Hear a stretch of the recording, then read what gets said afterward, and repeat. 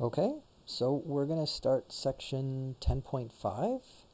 So in 10.4 we were adding and subtracting radicals. Now we're going to be multiplying, right? So this is multiplication. And, well, earlier we had this relation. If you have the nth root of a times b, because it's a product, right, you are allowed to break it apart as the product of the two nth roots, right? And so we did that a lot in the previous video, in the previous section. But you can also go the other way, right? You can take the product of two radicals, so, right, as long as they're both the same index, right, so they're both square roots or both cube roots, then you are allowed to write it as a single square root or cube root of the product, right? So we're going to be using this. Now there's one important condition that these have to be, right, so the nth root of a and the nth root of b have to be real numbers, right, so they cannot be imaginary. Let me try that again. So these are real numbers. And in this section, we're going to assume that a and b are both positive, right? So all the variables, right? All variables are positive, right? And so because of that condition, that ensures that everything is real, right? The only time you get an imaginary number, if you remember, is if you have, say, the nth root of a negative number and n is even, right? So like a square root of -4, or the fourth root of -7, right? So these would be imaginary numbers, and that's not going to come up in this section or the next. So we don't have to worry about any of that here.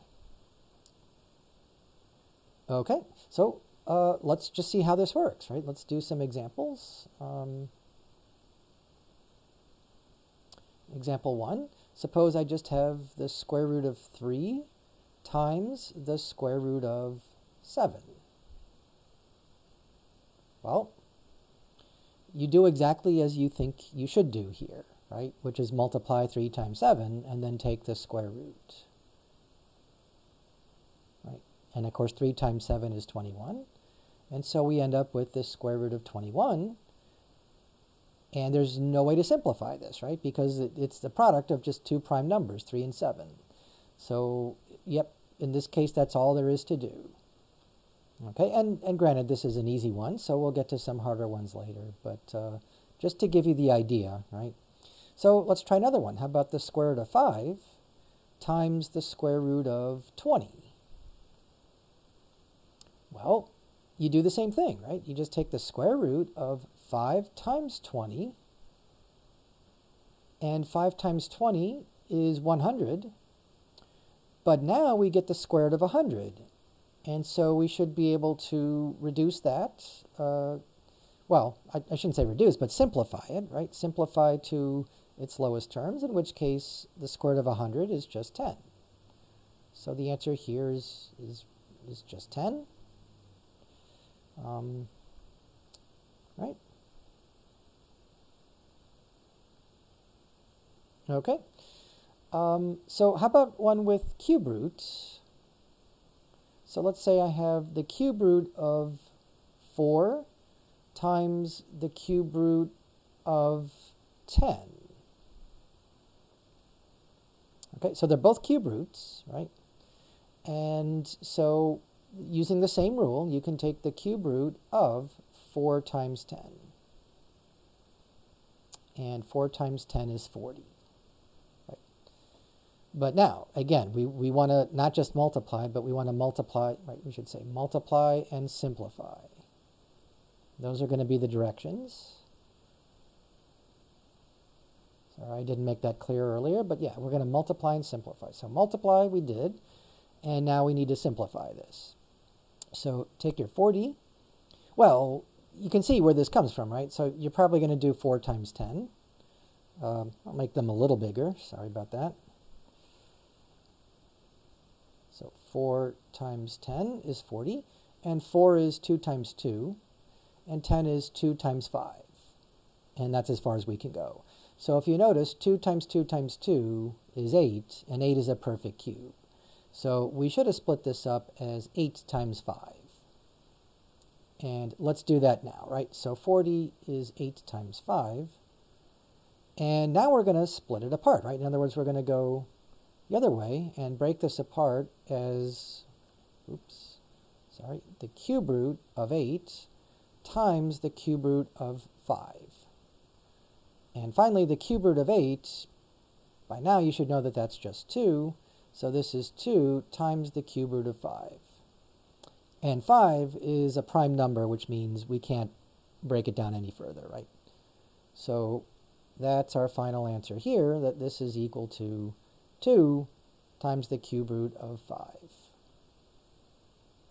Okay.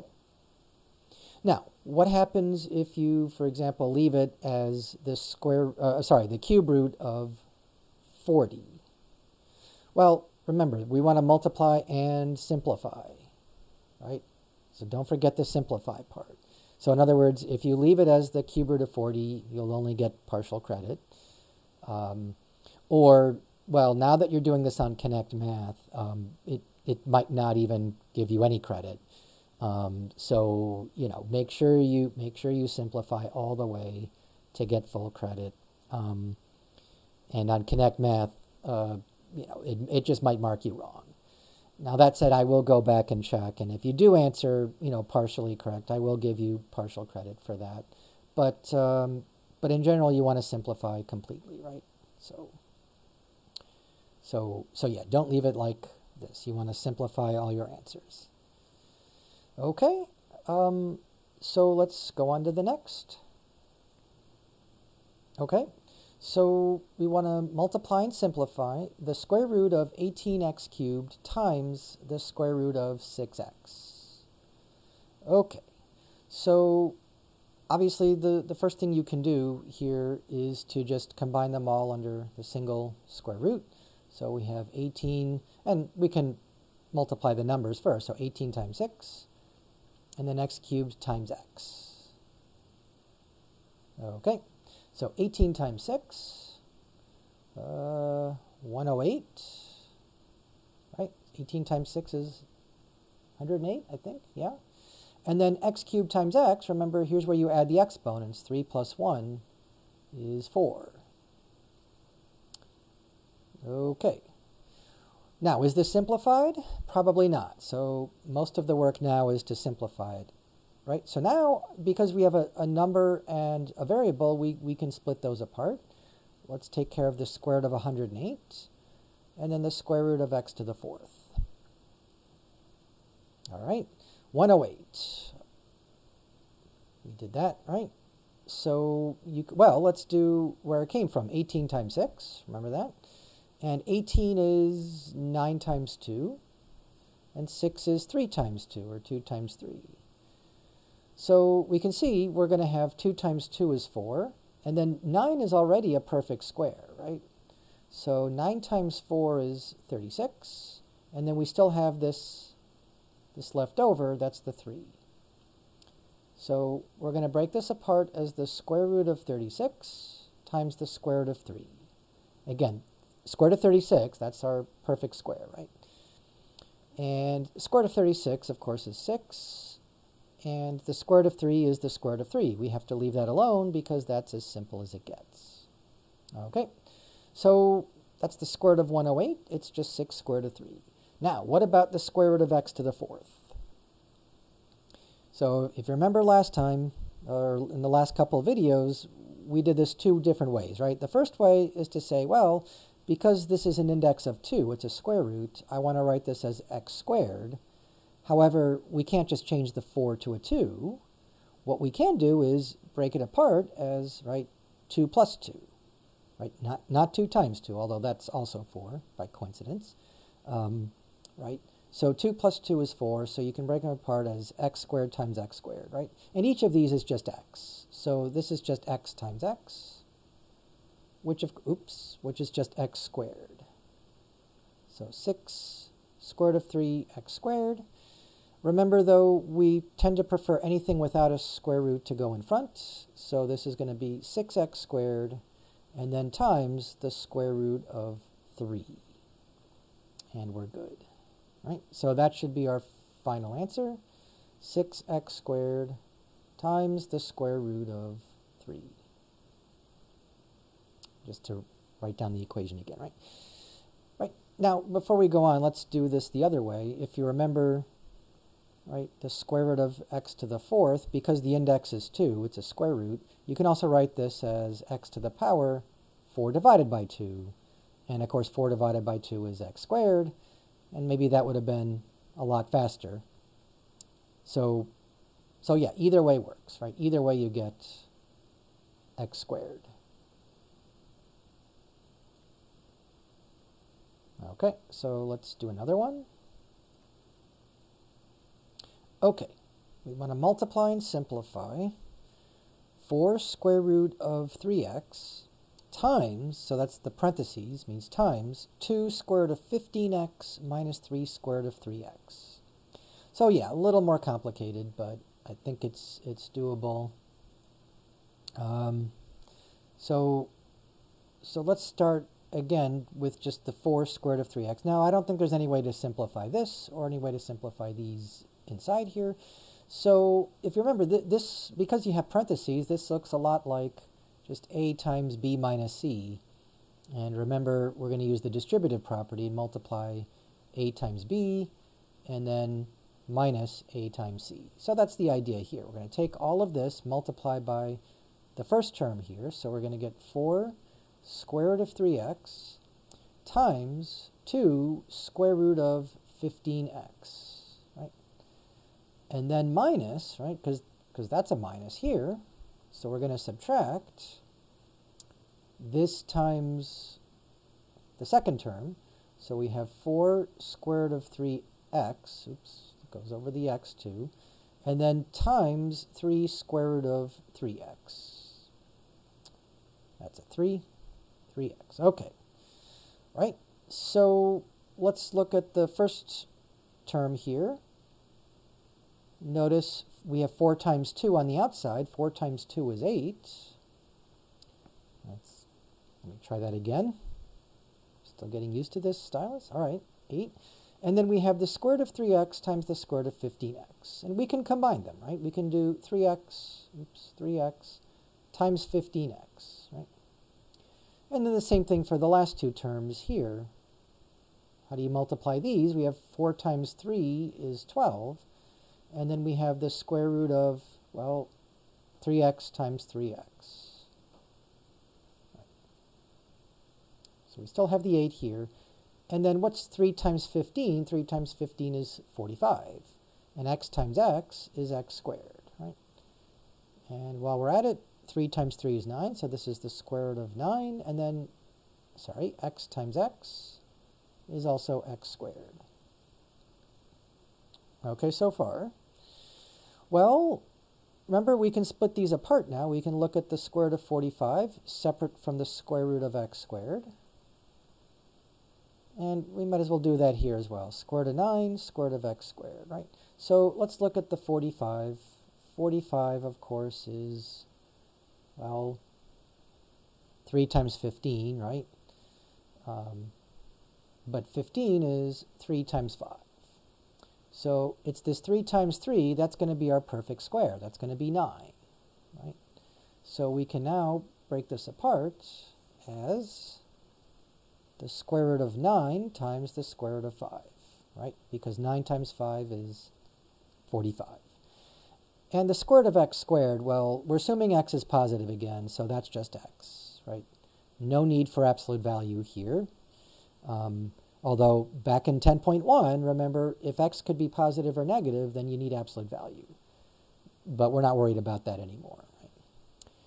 All right, and we still have, well, 12. I'm going to just rewrite everything here. And this is also, of course, just x, right?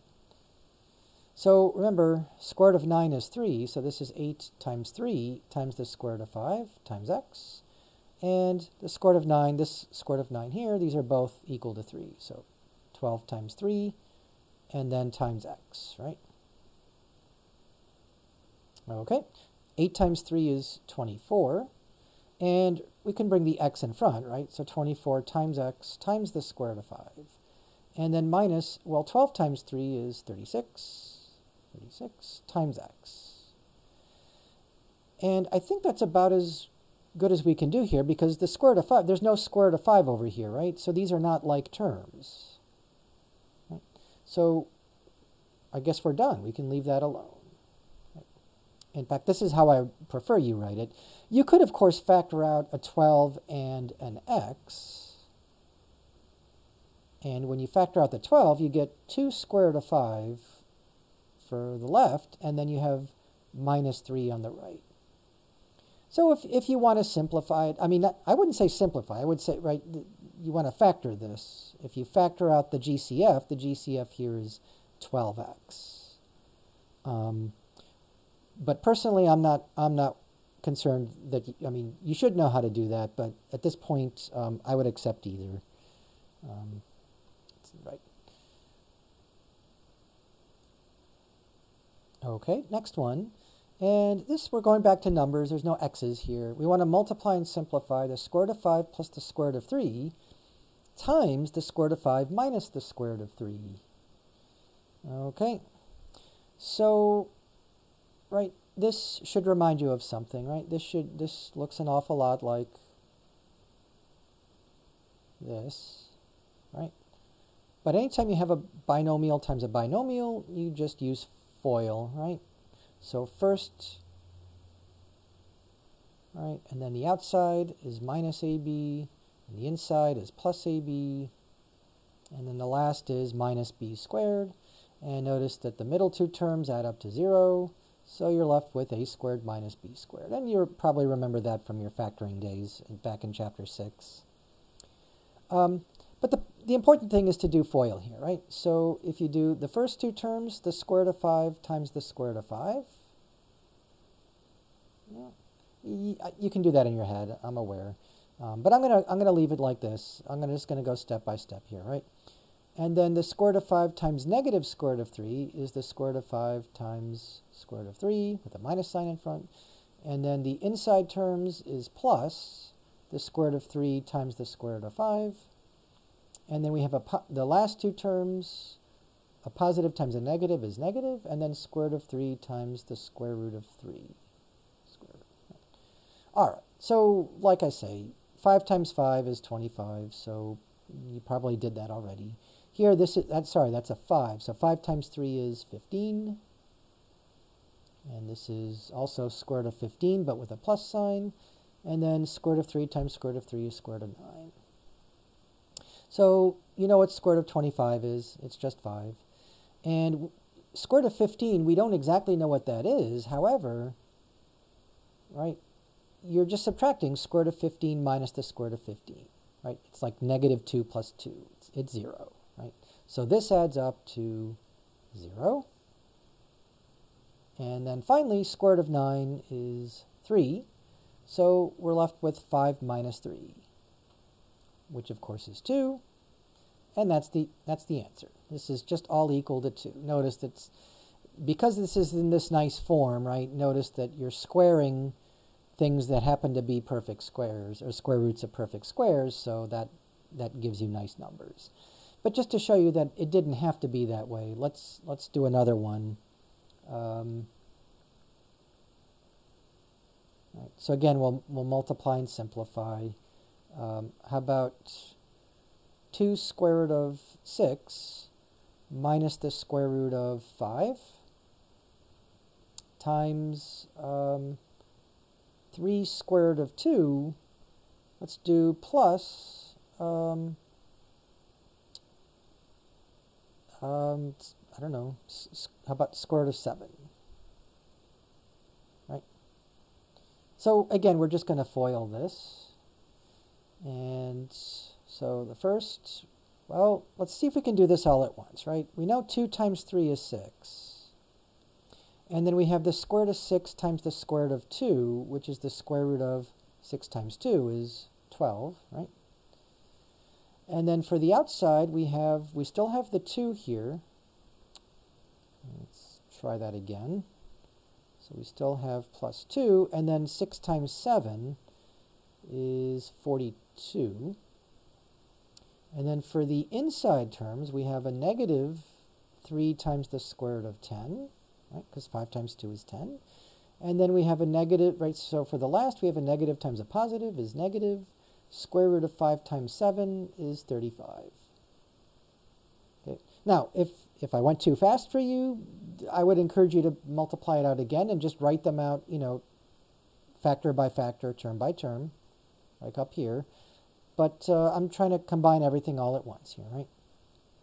So we still have to figure out what this is, right? Now, 12, if you remember 12, let me try that, is 4 times 3, and the square root of 4 is 2.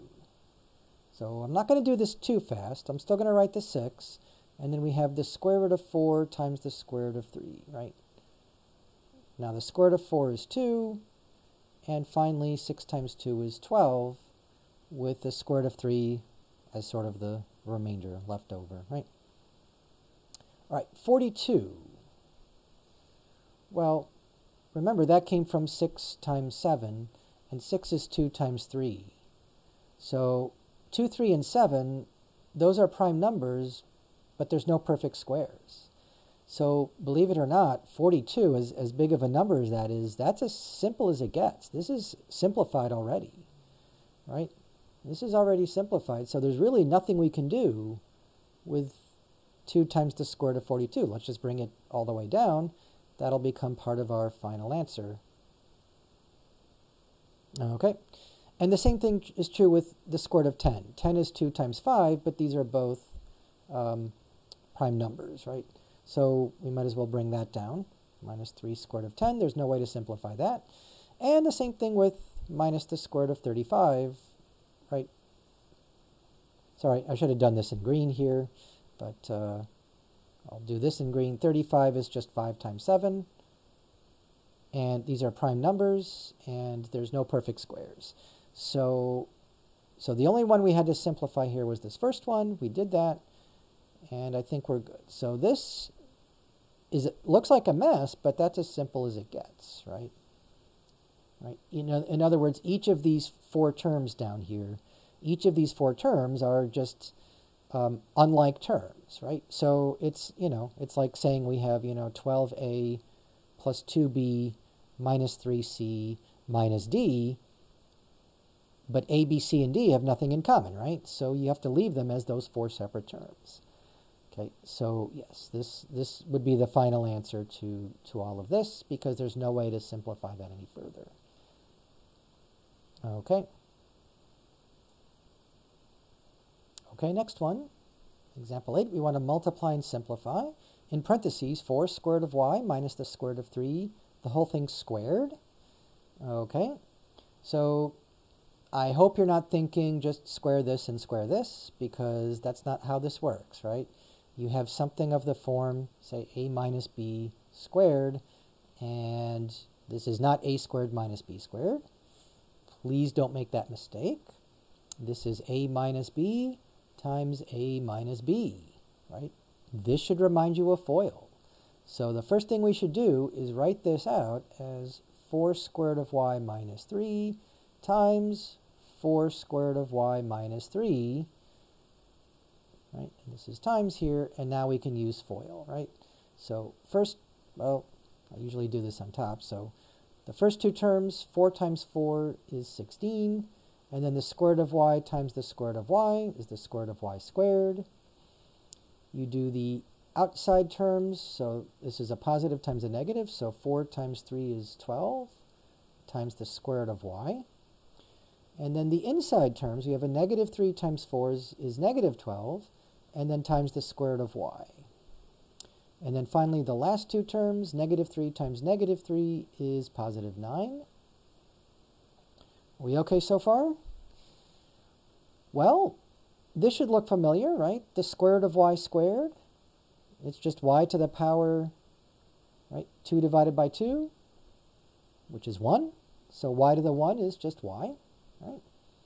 Minus, and now you can see these 2 terms, they don't cancel because notice they're both negative. So you have negative 12 plus negative 12. Right? So you're going to get negative 24 times the square root of y. Right? The square root of y doesn't go anywhere, right? It's, right? I mean, if you have, 3x plus 3x, right? You have 6x, right? Not 6x squared, right? If you have negative 3x minus 3x, you have negative 6x, right? So the x is just the like term here. These are like terms, like radicals, right? Okay, and then plus 9, right? There's nothing we can do with that. And these three terms have nothing in common, right? So there's nothing else to do here. So there's our answer. Right, I hope that helps. Okay, I think one more. Let's do, again, we're multiplying and simplifying. 3 square root of 12 plus the square root of 6 times 2 square root of 3 minus the square root of 6. Okay. So, again, this is just another FOIL problem, right? So, the first two terms, we have 3 times 2 is 6. And then the square root of 12 times 3, remember 12 times 3 is 36, all under the square root. And then the first, the outside terms, this is a positive times a negative, so that's negative 3. And then we have the square root of 12 times 6 is 72. Now for the inside terms, they're both positive, so that's a positive. 2 times the square root of 6 times 3 is 18. And finally, we have a positive, right? Positive times a negative, so that's a negative. Square root of 6 times 6 is 36. All right. And the square root of 36 is 6, so this is 6 times 6, which is 12, right? What am I thinking? I'm sorry. Sorry, 6 times 6 is 36. There we go. All right, minus 3 times the square root of 72. Now, what do we do with the 72? Well, way over here, 72 we can think of as, oh, I don't know, 8 times 9 is 72. And 8 is 4 times 2. Oh, 9 is a perfect square. 4 is a perfect square. So 4 times 9 is 36. And then don't forget this extra 2 here. So we're going to split this up, right? Leave the 3 alone and break this apart as the square root of 36 times the square root of 2, because 36 times 2 is 72, right? Right. And the square root of 36 is again 6, square root of 2. And 3 times 6 is 18. So 18 square root of 2. Right. Oh, look at that. Oh, I'm sorry. I think I got this backwards, right? This is the square root of 18 times 2. So what do we do with the 18? Same thing, right? 18 is, well, 2 times 9. And actually, that's the best way to do this, right? Because the 9 is the perfect square.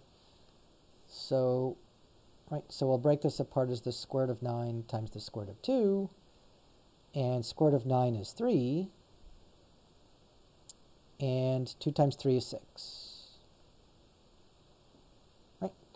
And finally, square root of 36 is just 6, so that's minus 6. Oops. Minus 6. And I think we're almost done. Let's look at the whole numbers here. We have 36 minus 6. 36 minus 6 is just 30, right? And now we have these two terms. Notice these are like terms. They're like radicals because they're both square root of 2. But we have negative 18 of them plus 6 of them.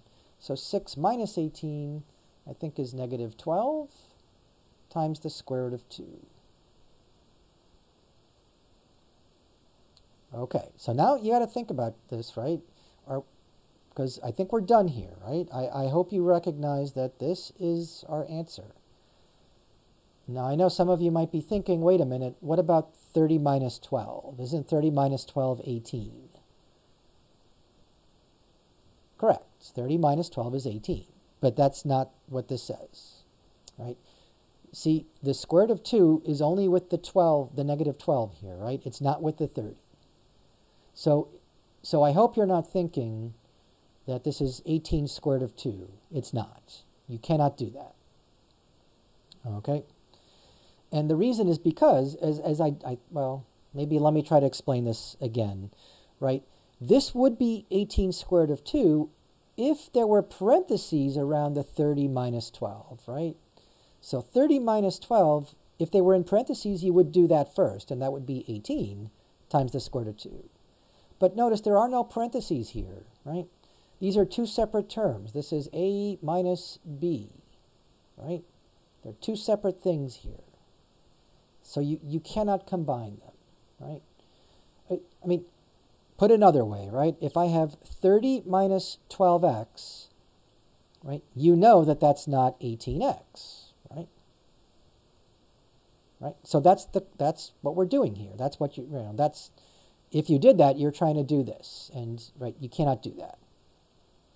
Now, on the other hand, if I had in parentheses 30 minus 12 times x, well, sure, now you do 30 minus 12 is 18. That would be 18x, right?